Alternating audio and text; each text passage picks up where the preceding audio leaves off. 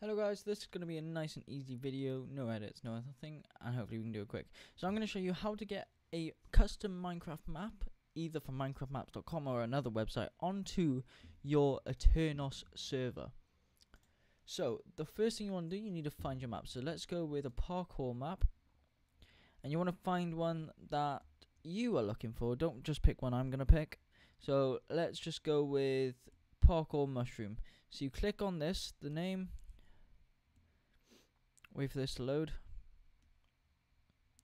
Okay, so now what you want to do is scroll down and click download map right here, and it will download. But before you do anything else, you need to make sure Minecraft version is. This is Minecraft version 1.21, so you need to go to your ATERNOS server, click on change on the software, click on change, click vanilla, and then click 1.21 or whatever version the map is on. So after you've done that, go back to your Minecraft maps, and you need to and then you need to go into your files. Sorry. Once you go into your files, go on downloads, and then right-click on the map, the folder, and then click extract all, and then extract. So while you're waiting for that. Actually, it doesn't matter anyway. Okay, so there we go. There's our map. So now what you want to do, let's put this on two screens just so we don't lose track of everything.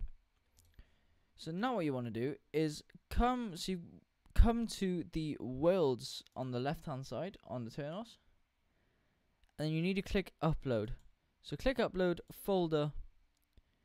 And then you need to go to downloads and then the parkour mushroom right there. And then click upload in the bottom corner. It might say this, I don't know if it only says this because I'm on ATERNOS, I'm not sure, but just click upload if it says it for you. And that is it. So that will download now, and then you can start your server up and the map will be on your server. I'm not going to show you now because I do have other stuff to do right now, so I can't be able to load up the game and stuff. But yeah, that is completely it. I hope this helped you. Please leave a big thumbs up, don't forget to subscribe, and I'll see you all next time. Peace.